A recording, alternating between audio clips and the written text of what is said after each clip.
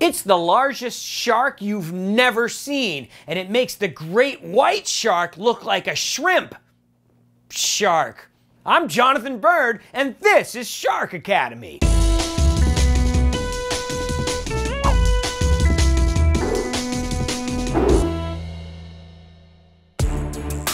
This is a tooth from a great white shark, but this is a tooth from a Megalodon shark, which makes the great white shark look kinda wimpy.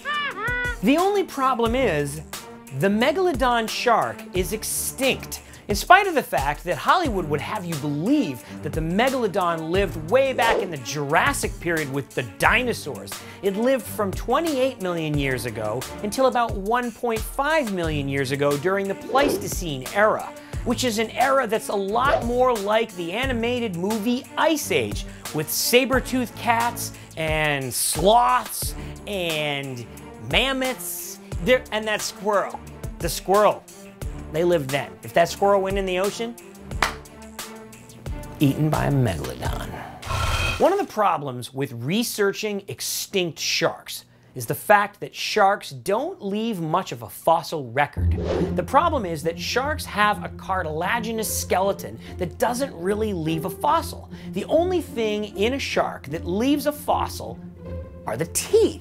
And the teeth of a megalodon are the only thing that scientists have to try to figure out how big they were, what they ate, what they looked like. Paleontologists have come up with at least 5 different ways to try to figure out how big the megalodon was based on the enormous size of its teeth.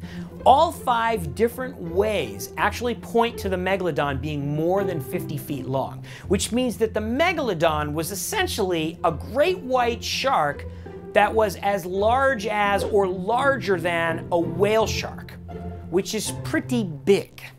Well, I hope you enjoyed the Megalodon shark. I'm sorry to tell you that they're extinct, but you know, what are you gonna do? They actually are extinct. So if you enjoyed this video and you're not too depressed, you could go check out some videos about actual living sharks in our Shark Academy series, and also check out Jonathan Bird's Blue World, our other series here on our YouTube channel. Of course, if you haven't subscribed, hit the subscribe button and leave us a comment, because we'd love to hear from you. I'm Jonathan Bird, and this is Shark Academy.